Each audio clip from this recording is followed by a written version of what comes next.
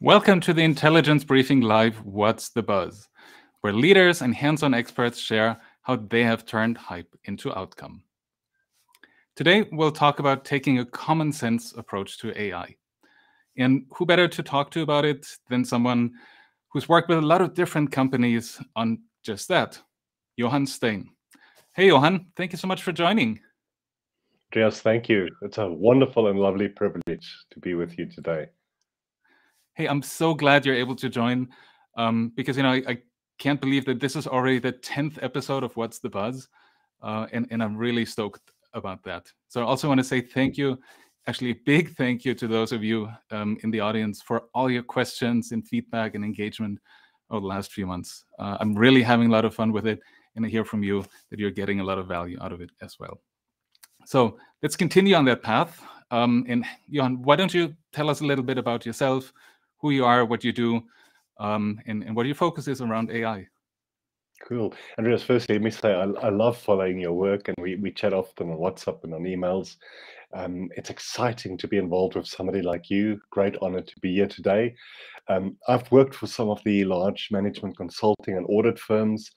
The last few weeks, I've been doing my own thing. I'm a freelance AI and automation consultant. I also work with some startups where I mentor them and help them. And I do a lot of work in the rural areas and with poor and orphanaged and vulnerable children. So the whole AI for good kind of lens, if you would. And then I also write a lot for Reuters and for other magazines and newspapers. And I do some work in academia with 4 different universities. But I think, to sum it up, my passion is using AI for good, for the future of our children. That really is what keeps me up at night, Andreas. That's an awesome cause. I'm again so excited to have you on, and we met through SwissCognitive at the beginning of the year, and had already talked about some of these things there. So I'm really looking forward to also learning from you and getting your perspective, and for you to share your perspective with the audience, especially what you're seeing in your home country of South Africa and the continent Africa as a whole, because I feel it's really an underrepresented and undertold story that we see in the media, if it bubbles up in Western media. But hey, it really sounds like you've been involved in a lot of different things and have seen different aspects of AI. So for those of you joining the stream, drop a comment in the chat where you feel we need more common sense for AI, and we'll pick it up in a few minutes here. But to get started, Johan, should we play a little game to kick things off? Yeah. Awesome. So let me see. This game is called Fill in the Blank. And when I hit the buzzer, the wheels will start spinning. When they stop, you see a sentence. And I'd like you to complete it with the first thing that comes to mind and why. Fill in the blank. And to make it even more interesting, you'll only have 60 seconds for your answer. Okay. Awesome. Hey, I hear those children in the background. That's beautiful. Oh, I love it. There's so many kids here, and you know what? It's irritating sometimes, but it reminds me that they are why I do what I do. I hope it's not too loud, though. Not at all. That's awesome. So again, for those of you watching us live, please drop your answer in the chat and why when Johan fills in the blank. But now, are you ready for What's the Buzz? Give it to me. Okay, perfect. Then let's see. If you're just getting started with AI, ... Fill in the blank. Don't just focus on the technical skills. Think about the business and societal applications. It's sometimes more important than just the technical skills. That was a very short answer. Perfect. Why do you feel it is more important to focus on business than just technology? Yeah. What are you seeing? No, it's a great question, Andreas. Look, I've worked with some exceptional people across the world, but even here in South Africa, startups and young people equivalent to the best you can get in Silicon Valley, I think. The problem is a lot of them are so technical that you should almost hide them somewhere in a room and put pizza under the door, because they can't speak to business owners. They don't know how to translate the value of their products or platforms in business or societal terms. So yes, you have to continually upskill your technical skills, but we do AI or automation for a reason. Don't forget what that reason is. It's not just a tech. It's a reason, and that's often a business reason, and I think that's why it's important. Perfect, great summary. Yeah, to your point, that's where you then really make an impact if you tie it to the business and make it tangible. So hey, let's jump into the first question. I know you've been a consultant and you've seen dozens of companies embark on their AI journey, and I'm wondering, what's the worst issue you've seen leaders make when they start investing in AI? And maybe we've already touched a little bit on it with focusing on technology more than business, but I'm curious if there are others, or what of this is particularly unique or important from your perspective doing projects in Africa. Absolutely. Just two quick shout outs before I answer. Firstly, 𝗵𝗶𝗿𝗄, I saw a comment. Wonderful channel. I've been on it before, doing great work. And then obviously Livia from SwissCognitive. Thank you for saying hi. Lovely to see you ladies here. So Andreas, look, I think business leaders think that digitization or automation or AI is the remit of some people in the dark corners of the technology department. It is the most powerful technology we've ever created. It is still quite limited, but it's growing exponentially. It should be a senior leadership, a C-suite responsibility. And about 70% of business leaders globally have no clue what this technology is about, how it will change their organizations, how they need to upskill their people, how they will interact with their customers. So that it's not the technology. It's the business understanding of using the right tools for the right reason in the right way, where I often see that this technology fails. And that's why we speak about common sense today. And it's maybe not that common, but forget the tech, forget the platforms, just take a breath and step back. Why are we doing what we're doing? And I often say I fixed more problems over the last 5 years with Excel than with AI. And I fixed more problems with people understanding their jobs, fixing toxic cultures, than with automation.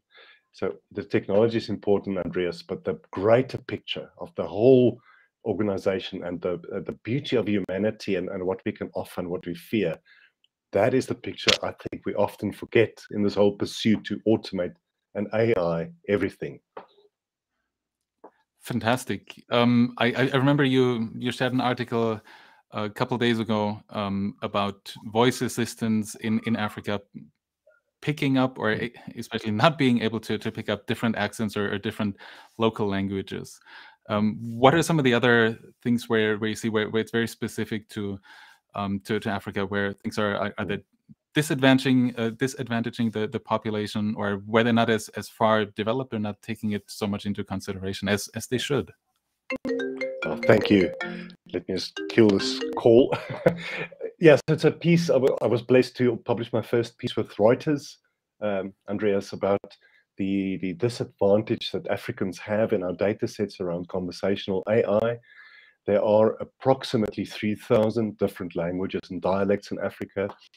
Obviously, most of the conversational AI platforms are English, or some of the major European language, or Arabic potentially, or even Chinese. But how do we serve people in their local dialect and language in this continent?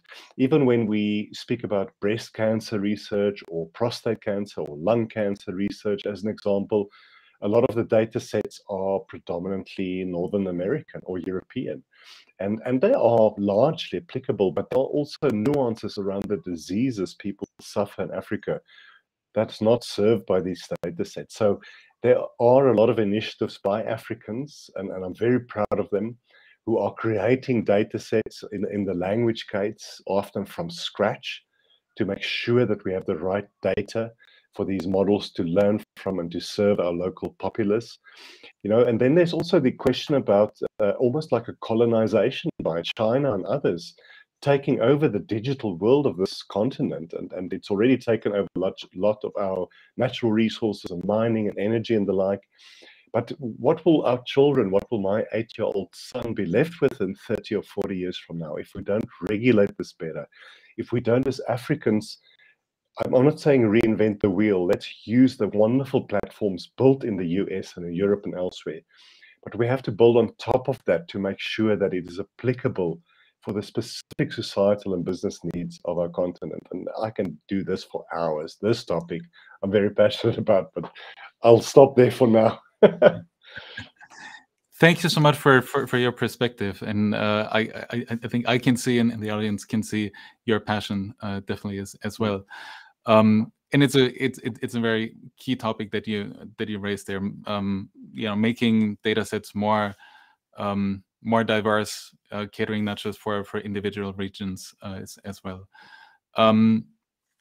Maybe if we pivot a little bit towards business, you know, say you're in finance or in procurement, you're probably not that deep into AI, and you know, when you hear AI, it's probably either the headlines of AI gone bad that come to mind, or it's the Hollywood movies where AI destroys humanity.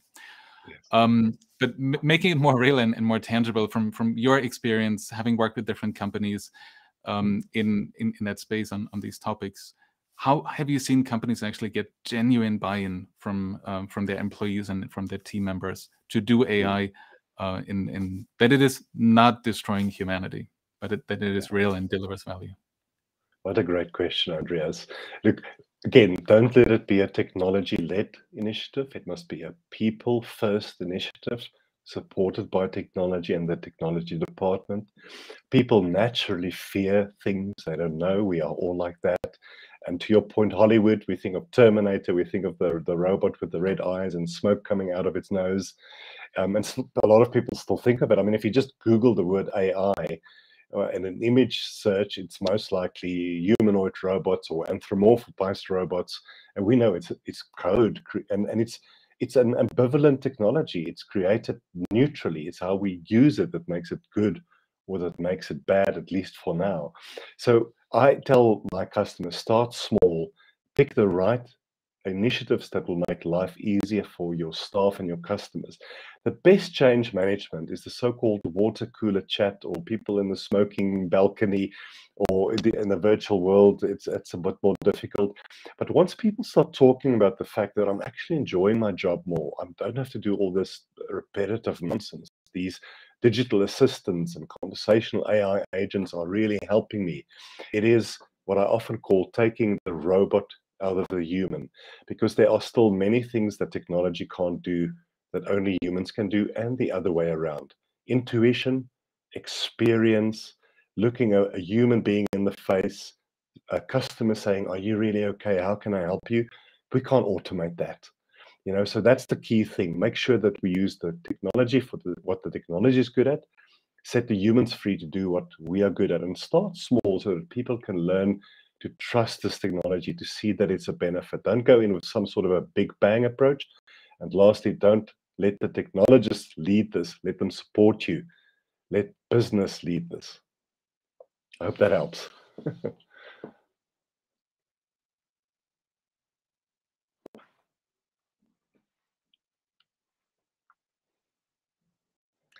For some reason, I can't hear you, Andreas. Sorry.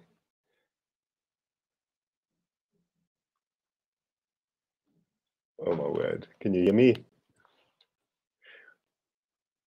Let me quickly check my settings. It's funny, we speak about AI and then technology fails us. I just want to quickly check my settings here.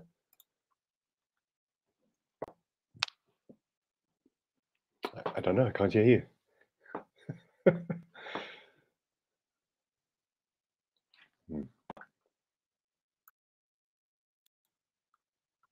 I see there's some others that say they can't hear you, Andreas, on the text chat.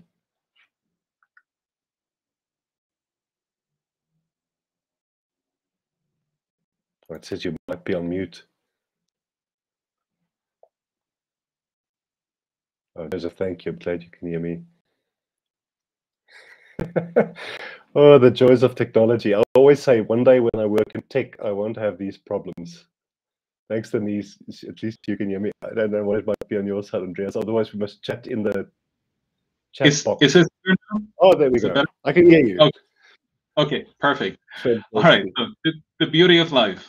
We're chatting about this backstage before we went live. So that's awesome. I was going to say, it seems like that perspective really resonates also with Denise here, saying, bringing people in, connecting them, showing them the greater benefit in objective. Now, to wrap it up, our third question, if you put all of this together, I'm wondering what project comes to mind and that you've seen either be super successful or not, and for what reason? There's an example I often use, Andreas. It's so simple that it's laughable, but it illustrates the point. I work with a large hospital group here in South Africa. It's about 83 different hospitals. They wanted to automate and AI their front desk operations when patients walk into the hospital. And after investigating it, I realized that the printer is too far away from the administrative staff. So with every patient engagement, they had to walk to the printer 3 times. So we moved the printer closer. It increased their productivity with 320%. No AI, no robotic process automation, common sense. So before we dive into all these platforms, and these platforms are incredible, think about what will make the life of your workers easier. And don't make decisions on the executive level. Actually spend time, have a coffee with your administrative people, with the people whose jobs you're trying to automate, because they have insights about what will make their lives easier that you as an executive will never know. So that's why I say, start with the people, then bring in the technology. It's so common sense, but I often want to just slap my customers through the face because we never remember this. That's awesome. And some solutions can be so simple, right? And they can be right in front of you, but you don't see them immediately. So hey, we're getting close to the end of the stream, and I was wondering if you could summarize the key 3 points from our talk today that you wouldn't want to leave our audience with. Okay, Andreas, look, wow. Firstly, this technology is incredible. It's advancing a lot faster than we think. It will never replace human nature and experience and intuition. And always start with people first and take them on the journey with you, because people will always be more important than technology. And I understand that we are run businesses and we're not in a kumbaya world. We've got shareholder pressure.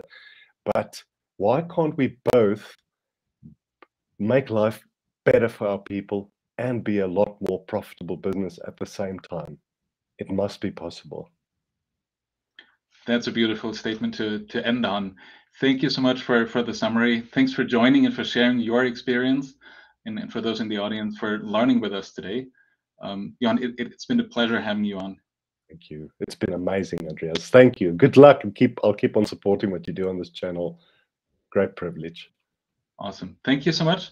Folks in the audience, see you next time for another round of the Intelligence Briefing Live. What's the buzz? Bye-bye.